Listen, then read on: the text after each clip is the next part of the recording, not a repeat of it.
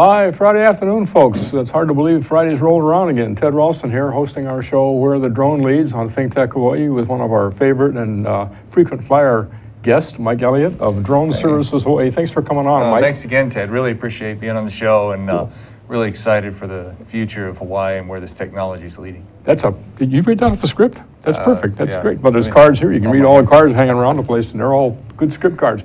Mike, we're taking you away from your business. You should be out making money at this point. You're giving your time to us here, and appreciate that very much. Well, it's okay. An educational piece for the community is really big in helping not only individuals, folks that work in the government, but also businesses understand the technology and how it can benefit them. I think that's pretty important. That's one of the things this show is all about, is bringing information like what you've got to the public and to other people, as agencies and such, so they can get a glimpse once a week at what's taking place in the world of droneism. In fact, since we last talked and met, there's been a lot of change. And FAA rules came out recently, the educational interpretation and such, get videos to show here to the folks. And we've also changed the format of the show. It's down to half an hour now. So it used to be 45 minutes. Are we going to have to speed it up? We speed it up, pack the whole thing in, get our messaging in there, and then read the cue cards on the way out. And stay on the script the whole time. Okay, you got it. So Mike, it's been, what, 4 or 5 months since you left your real job and took on an unreal job? Yeah, and it was a bit of a leap for us. We realized where this industry was going, but it was a bit of a leap of faith, to leave a good paying job and then, wonder how things were going to plan out. Wonder how. And where no one's been before. Well, true. And when we look at what's going on here in Hawaii, we are one of the few, if not the only business that's doing kind of that full 360. We do sales, we do various services under our current 333 exemption, and we also are active in repairs. We're active in STEM and other programs to help with educational aspects, because we see educating a workforce as a big component of our business also. And so what you're actually doing is providing a full service, anywhere from you provide the operation for somebody, you provide the equipment for them, you provide training and maintenance and such, anything associated with the world of commercial drone operations. And that's where all this new change has come about, right? That you're earning under a 333 exemption, which was a loophole that the FAA allowed us all to operate under. And now we'll be making a change again into the dimension of the 107. And that was the good thing that just a couple weeks ago, after being delayed for quite some time, the FAA finally announcing their Part 107 rule set. So the biggest thing that people were waiting on, or they knew about, was that we wouldn't have to have a pilot's license anymore to fly. But at the same time, there is also a licensing test for a drone operator that you have to take. And we've been going through the 600 plus pages of rules that were released. There was a summary sheet that most people cued in on what was on the summary sheet, but there's a lot of other things that are actually inside the document itself that are kind of the details as to how all this is going to be executed. Including the thinking the FAA went through as it dealt with the 34,000 comments that came in from the proposed rulemaking. True. And they had to deal with each one of those, and then there's some residue of that shows up in that 624 pages of information, narrative information, 5 telephone books thick worth of close packed type, explaining all of their reasoning and all of their logic in terms of how the rules have come forth today.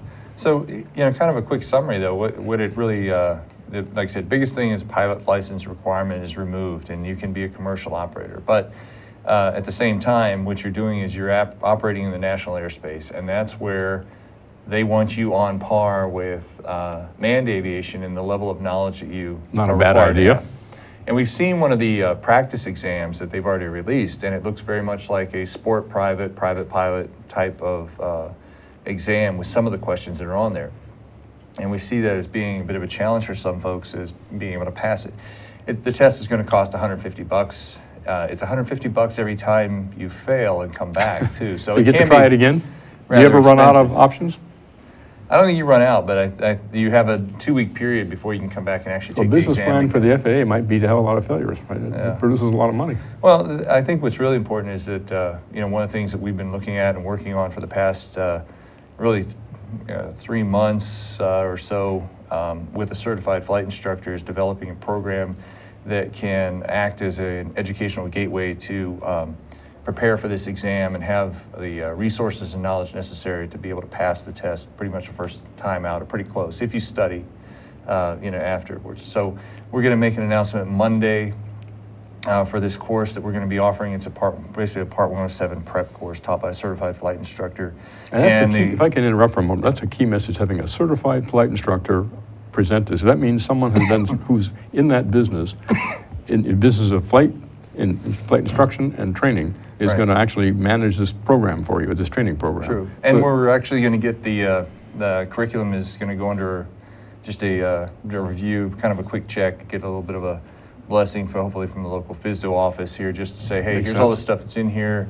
Here's how we've kind of merged the traditional flight training that's required, and then some of the elements of the drone operator license piece that we're looking at for the 107 that's going to be part of this overall exam. But this level of formal training and the need to take the training in order to pass the test and get a certification really represents a change from the way we've been dealing with drones in the past. Under exemptions and under different forms of waivers and under model airplane rules is one thing. But now there's a degree of professionalism coming into the game caused by this rule change. And so people are going to be taking a step up in competence in order to be part of this game. And I suspect that's going to be a deterrent to quite a few people who just don't have the mental capital to go into it and spend that much time and deal with all the updates and such. And they'll turn to you and have you do the operation for them in many cases, rather than having them generate the qualifications. And, we've worked really hard. My partners, George Purdy, my wife Ellen, a lot of the guys that we work with, that we fly with, have worked very hard to figure out exactly how the FAA wants us to operate. We've got COAs, the Certificate of Authority for Operations that are pending for various locations all throughout Hawaii. We've got some that are already issued for certain locations to fly in or near various areas that normally are off limits for flight. And we're working on another that for out in the Kalaya There's one right area. here, as a matter of fact. Yeah, so the let's talk Pearl about Harbor this project, this was just a wonderful opportunity for us. Tim Gray, the World War II Foundation, contacted us a few months back about shooting some drone aerials at Pearl Harbor. And being one to never say no, we said, we'll figure this out, and yes, we're going to make this happen. I used to work over there, so I knew a lot of people, and I knew how the process worked in being able to do some events over at Pearl Harbor. But the biggest thing was, this was something that was new, and it was the first time. It took us about 3 months to get through the entire process with the FAA and the base, getting permission to be able to do this. And then we came over there with a team of 6 people to be able to shoot this. We doubled up on the pilot. We had an assistant for the pilot, our camera operator, an assistant, backing everything up. We had, with visual observers, just trying to do everything that we could to demonstrate like I said, a safe and professional event, and always leaning towards safety in everything that we did. So, it was very much a pleasure to do it. There's a promo piece on the World War II Foundation.org site for the film that's being narrated by Tom Selleck, so that's coming soon. What I like about this video in particular is that it shows so many aspects of what the commercial professional drone community is all about, doing it right. I really enjoyed the fact that you guys have the FAA designation of your status on the back of your safety jackets. So any law enforcement guy or anybody who's got a question what's going on, it's right there. Right. It was something that we saw as a way to just one, point us out, and so people wouldn't if somebody came up, they would say, oh, okay, these guys are the ones that are supposed to be here. It just we also we have hard hats for some of the jobs we do. We bring all our own gear, but we wanted to show kind of how you got some of these shots, and then kind of what it looks like, from the ground and from the air. And then for people to see this and kind of say, oh, wow, okay, I get it. I see what this is all about. So you see that aspect of it too. Not only do you see how you actually operated and how you indicated and expressed yourself to anybody who might come up by the way you put your signage up and such, you're also showing here the nature of the information that can be collected, the quality of the video and the smoothness of the video and the stability of the shot and such. And in fact, shot framing is a big part of this.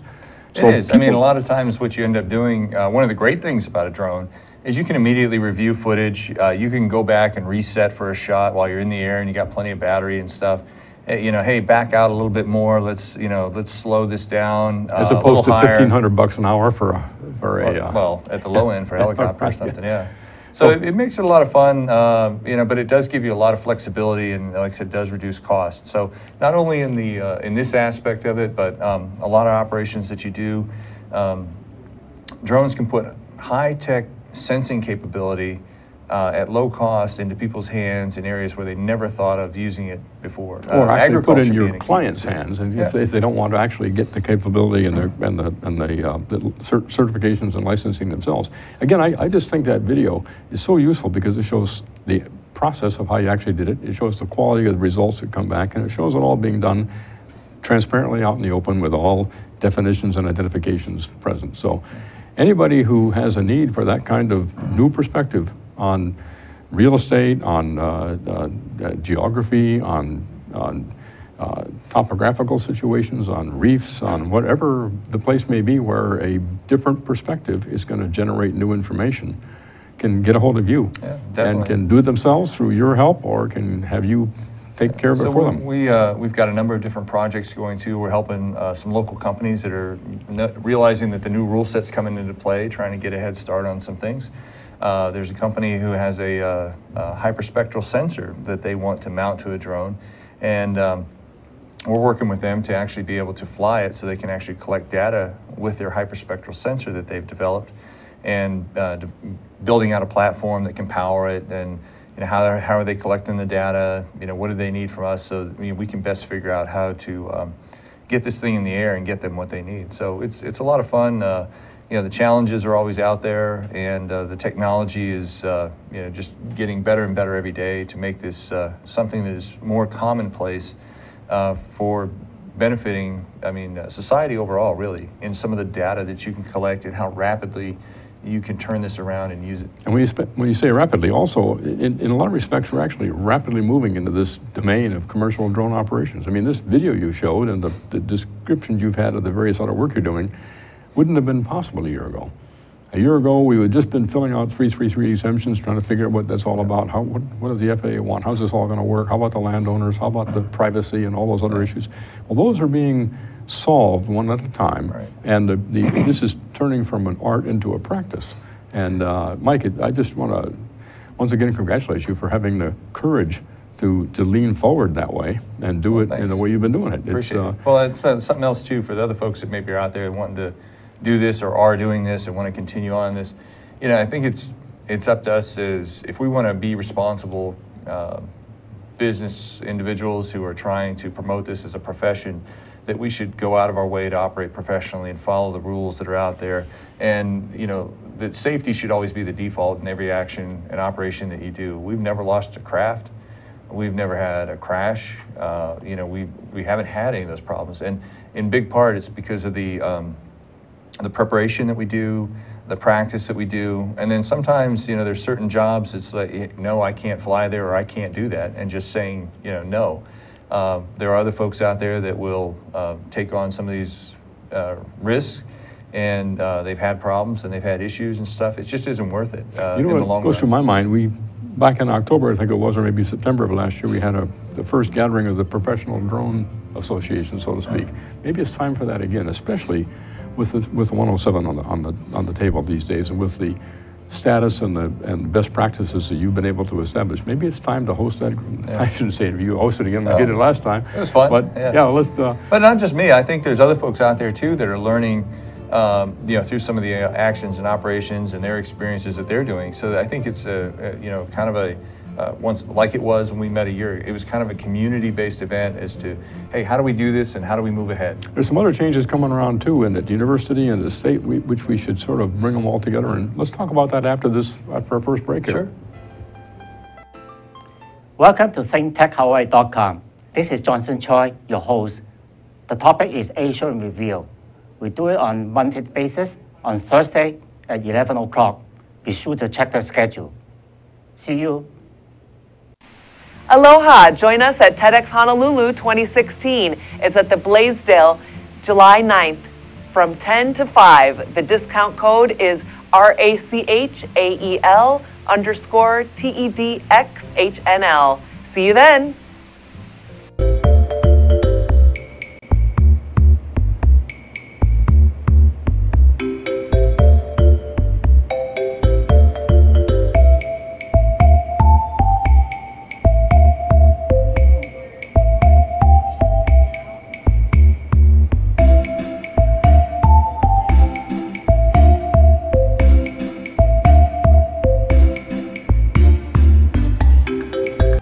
Second half of our show, Where the Drone Leads. Ted Ralston here hosting us at ThinkTech Hawaii, and Mike Elliott, once again, from Drone Services Hawaii. Appreciate it, Ted.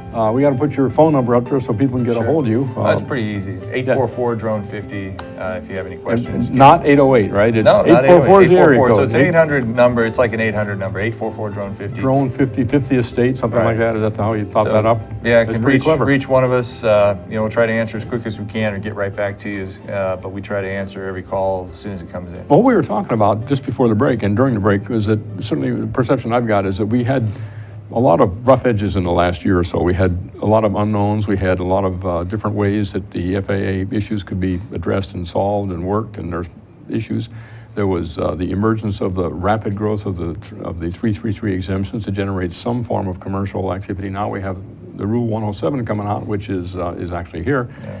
August 29th, I think it becomes law. Yeah, I've already. Yeah, we got folks signed up to take the exam as soon as it's available, probably that day or the next day. There's such a much transition here, and it's all heading in a very, or it should head in a very professional direction with a community of practice and with best practices and this sort of social controlling mechanism in order to make it a success. Yeah. And you're probably the lead in how that might all want to go forward. So I think it's your responsibility, Michael, to collect the other people here in Hawaii that are involved and generate this. We try to help them and stuff. We try to inform them. We're going to have some amount of rogue operators that are going to just say, I'm not going to do that. I can do what I want. Who says you can tell me what to do? Eventually, they'll go by the wayside, because what's going to happen is that just like any other profession out there and stuff, you need a plumber, you need an electrician. You're going to go to somebody who's a professional, qualified, trained, certified, the dealer for that particular, air conditioning unit you need, whatever it is. That's where you go. You don't go to some guy who's got something scrawled on the side of his truck in spray paint, saying he fixes air conditioning. So we're talking about a state basically change. You have a bit of but it's an awareness piece on people who are actually hiring you, that they understand that there are folks out there operating by professional standard, following the law and the rules, and that eventually the rogue operators will go by the wayside. So maybe a product of this Commercial Drone Association is that best practices that this community obeys, or at least is aware of, here in Hawaii. Well, it could be, or something. I think what businesses need is some way to identify who's legal and who's not. And what we do is we go out of our way we share all that information with our potential clients as we give them. Here's a copy of our exemptions. Here's a copy, certificate of insurance. Whatever they need to make themselves feel confident and comfortable. And then we tell them what the requirements are under which we're allowed to fly. We share that with them also, so that we know that here are the requirements for things I can and cannot do, so that they're well aware before we ever contract with them. And that's all part of the whole education process here as well, because it is a very confusing world for people on the outside to understand. Are you a hobbyist? Are you in education? Are you under an exemption? Are you under a public aircraft ops COA? Or are you under FAR 107? 5 different ways that operations can occur. They all look the same. In fact, you probably could conceive a situation where the same person and the same equipment is operating under any one of those 5 domains at any one time.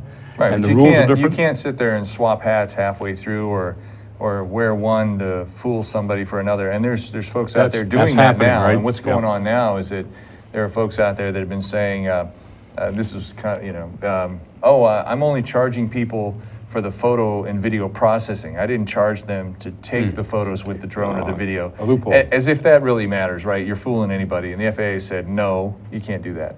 There's others that are out there that don't specifically mention that they use drones in the stuff that they get, and it's not in any of the paperwork that you sign with them, but when you see into the final product, it's in there. And some of those folks have flown inside of 5 miles of airports, and it's well known to the local FAA who some of these people are, and it's, those are the ones that are ruining it for folks that are trying to operate properly. We're in the process of finalizing a COA to operate out Kalaeloa area out in the airport there. It takes time, and there's a process, and you can do these things. It's just you have to be willing to put forth the effort and understanding to do it properly. Key word is time, because you got a lot of setback time in terms of getting hold of the right person, for example, or understanding what the issues are that have to be covered. Then you have to generate MOAs or some other document that says we understand what we're doing and we have the approval to do this, and assemble it all together. apply for an exemption or a extension of a COA if you need to. And under 107, you may have to apply for a waiver of some kind. A lot of waiver functionality going on there. So there's 3 months is not an unreasonable setback, is it, for a complicated situation? We've got a pending contract. We've got some, well, as soon as we get back, we're going to be doing night operations. And yes, you can apply to do night operations, and there's a way to do it, to fly at night legally, to take photographs for a particular project that we're going to be doing. We're going to be working in some areas that normally drones don't fly, specifically for this project. But there's a way to do it, and there's a way to do it legally and properly. It just takes time, and to get everybody to sign off on it and say yes, and then once that happens, it's just business as usual. You know what I'd like to do is, over time here, as you've been on this show so many times and brought your expertise and knowledge and passion to the table here and let the people see about it, there's a number of business aspects or business segments that could benefit from that level of understanding and that level of confidence. I'm thinking of the journalism folks at this point in time, media and print journalism. In fact, this station is I think we do print journalism here, or video journalism. Getting the journalism community to be fully aware of what is available, what's capable, where the limits are, and what can't be done. Yeah, it could be something they could use on a regular basis. I mean, they already have vans that are out running around capturing stories all around the islands anyway. You know, if you were able to train somebody properly to be able to use a drone and actually capture some additional aerial footage, it just enhances the story. Absolutely. And maybe better tells the story than somebody standing on the ground. Such as the Pearl Harbor video you just took us through. And so, and 6 weeks from now, about that, this can all be done with under 107. Yeah. And so we ought to really get with the journalism people quickly and let them see that capability, see that, show them the video. So like I said, we'll, you know, you don't have to take a training course or anything, you know, but after seeing the tests and knowing what's involved, and then knowing the level of knowledge of a lot of people that are looking to take this test, yeah, there's a big delta there. And so our thought process was, why don't we figure out a way we can help people prep so they don't have to spend money, $150 a pop to take this test until they pass it. And it, you know, just better enhance them to operate too. So the last piece of that class in discussing this, it was, okay, test prep, but why don't we spend some time talking about how do we do commercial operations? And so we're gonna spend a piece of that class prepping them all the way through. Once again, your best practices. Yeah, how does somebody comes to you and they want to do a job? Well, what do I do and how do I prepare for that and what do I need and what websites should I use and how do I file a NOTAM and how do I look to see if there's a temporary flight restriction or how do I read a VFR sectional, which is going to obviously be part of the course anyway, but you have to be able to talk in the same language that pilots talk. Aviator speak. National airspace operations, and this is about the national airspace integration piece. So you have to be on the same, you know, speaking the same language on the same playing field so that you are integrated into that process. And that's one of the most important aspects of this transition as we go into the 107, because it's going to provide a equivalence between manned aviation and unmanned aviation, and they'll be dealing with the same issues and dealing with the same approach to the same issues. So as opposed to having potential harm or risk, it's going to be ameliorated and mitigated by virtue of everybody understanding the proper procedures and operate them together. There'll still be the rogues. In fact, so you still going to have some of the same things, you know, about the restrictions that you have with regard to airports and, you know, flying over, you know, crowds. Some of that's got, that's one of the things that kind of went away somewhat in there. The 500-foot rule, yeah, which is kind of nice too, because it was pulled, and this is what I know where it came from. Pulled from helicopter, from movie stuff from and people acknowledged that and said 500 feet, that makes no sense. But it was in there, and so people latched onto it. It didn't require a change in the law. It was just imposing an existing law on the system. And it's just something that was out there, and you know, so that's kind of gone too. And there's some wording in there with regard to that that's beneficial for the community also. But it still comes down to safe operations, planning things out, shooting things properly. You know, knowing your equipment, preparing your equipment, maintaining it, and then keeping a record log of that too. Since you're operating this, you know, and the FAA could come and inspect your records at any time, you know, what kind of maintenance have you done? Where's your logs of all your flights? You still have to report all this stuff on a monthly basis. And that's something that we want to help people understand and prepare them for so that they are compliant and don't have any of these problems in the future. Let's make sure, Zuri, that we get Mike's contact information up here again on the screen one more time before we come to the end of this segment. We have 1-844-DRONE-50, Drone Services Hawaii, and anyone there will take the calls. Yeah, so we're our plan for this prep course. We're going to start here in Oahu. We're going to be doing some courses over on Maui. And then we're going to do a little bit of a road show on Kauai and the Big Island, and then we'll kind of go from there and feel out the demand. But I know we have a lot of businesses that have already come to us and said, we're going to fill your class, let us know when it's ready, because they want to get out there and start using drones on the job site. That's good. And we got to get to again, the journalism people and the other people who are involved in publicizing this, so that we make sure that the fact that the rule changes has happened and what that means to people, what that means to businesses who want to get into the operation, or police and fire agencies and such, and Department of Health and Red Cross and folks who are involved in emergency management.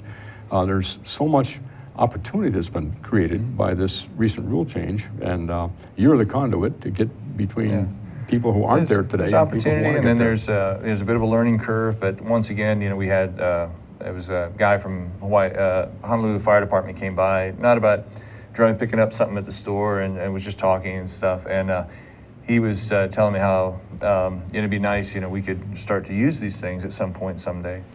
And I explained to him, I said, if you guys think of these things as just another tool, like you do everything else that's on that truck, when you pull up to a fire, a car crash, you're out looking for somebody, you just think of it as a tool, then it's not that big a deal. When you separate it out as something special or different, then that's the mystique, that's that mystery that you've created, and that doesn't need to exist. If you just think of it as a tool, it's just one more thing you have available to you. That tool will be available to journalists, to hospitals, to Red Cross, anybody else who's even this station here that we're sitting in. And so this actually brings us to the end of our very shortened span here, Mike. And it's been good. It's unbelievable that we're here at the end already, but so much want to thank you for coming on board. Thanks again, Ted. I really appreciate because we need to tell your story a lot here. We need to get this story out to people so they can become aware of what's available and follow the right procedures going forward. Yeah. So we really want to be the folks that trying to help some of the businesses here in Hawaii that have expressed interest over the months prior to the rule change. They just weren't sure where to go or what to do. Now is really the opportunity. So what you should start thinking about is you can buy equipment and start working on training individuals prior to the exam coming out, and kind of work to start to get a program in place so that when the rule change happens and you've got folks that have taken the test, you're ready to get to work. But do your homework. The time is now to start doing it. And 844-DRONE-50, and you got it. Easy enough. Folks, we'll see you next Friday. Thanks a lot, Mike. Thanks for coming on board. Appreciate it, Ted. Thank you very much.